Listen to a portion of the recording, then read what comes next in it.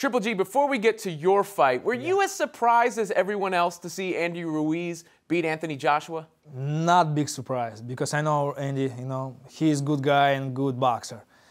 Anthony, he coming to the United States, like first fight in the United States, this is different for him. And this is boxing. Why was it different for Joshua? Do you think he wasn't prepared? Was he tired like people were saying? Probably he's focused more for, like a superstar.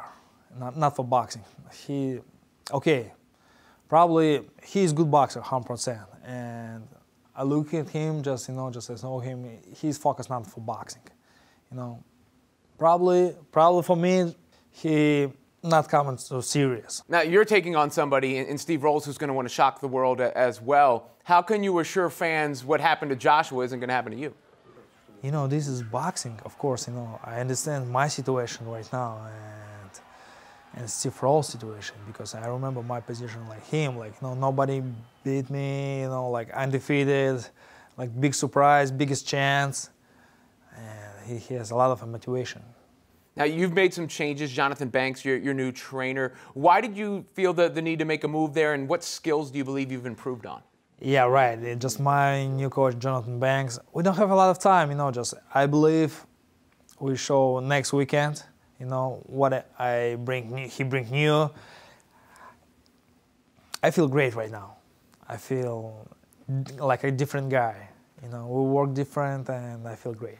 Now, it's hard to sit here and talk to you without mentioning Canelo Alvarez. Now, he's been on this show, and he said that you guys don't need to fight again for him to prove he's the better fighter. Do you agree with that, or do you think that still needs to be settled? Just he talking a lot, because, he's a fighter. He's not promoter or not manager. Right now my focus on Steve Rolls. If I beat him.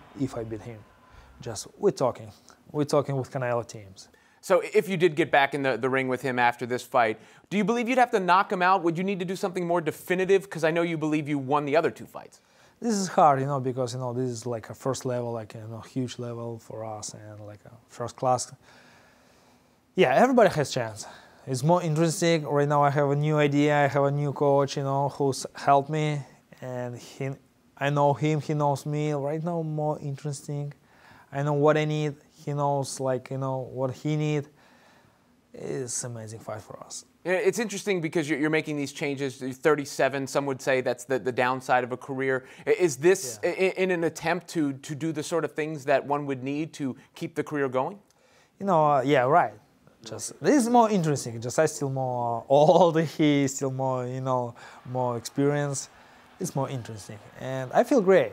Look at I don't know, Manny Pacquiao, or 40 years old, like Floyd Mayweather, 40 years old, he looks good, shape, tough. The same me.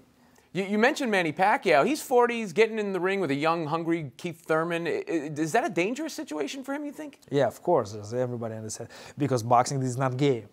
Just remember, one punch change life. Not change game or change fight, or sometimes change life. And how do you prepare yourself for that when you're getting in the ring? Because obviously you're a smart guy and you're an accomplished fighter, but you're aware of that situation. Is that something that weighs on your mind when you go into any fight, that it could change your life? Of course, right? My motivation is my family, just people who support me. Just thank you very much. My team, smart guys, smart people, stay with me right now. Just I feel more emotion, more like new deal, new step, new situation, new everything. This is my motivation. Are you afraid of it all? Well, you're big on family, right? And knockouts are a big part of boxing. I just asked you if you thought you'd need to knock out Canelo. We saw Deontay Wilder with Dominique Brazil. Is that something you're afraid of taking a punch like that, a knockout like that? Sometimes, I'm not afraid of it or scared, just I understand this is boxing. This is, this is my job, and this is not, easy. Who's the smartest fighter you've ever seen? Probably Floyd. He's a smart guy. You've never fought Floyd. Is that a fight you would consider if it's one he would consider? Of course everybody wants. This is for me, this is my dream fight, because I respect him, respect his style, everybody understand.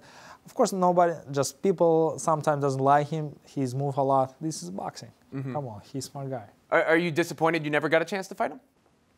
right now for me it's very tough. You know, I want a lot fight. You know, just I want to before, you know, want to for different guys. You know, I can't because you know people sometimes doesn't want to fight with me. Now, the last time you were here in New York, it was a tough fight against Daniel Jacobs. Do you expect this one? You want to end it earlier against Rolls?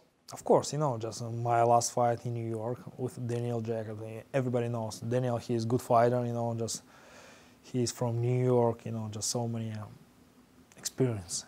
And right now, my second step with.